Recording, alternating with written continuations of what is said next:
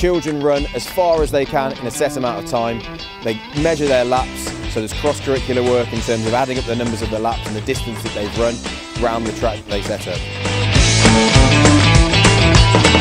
The school can work together to try and reach a certain distance or a certain target that they set, or each class can compete against each other, and we can then compare this data nationally or within the area to see how well schools have done against other schools of a similar size or similar age ranges.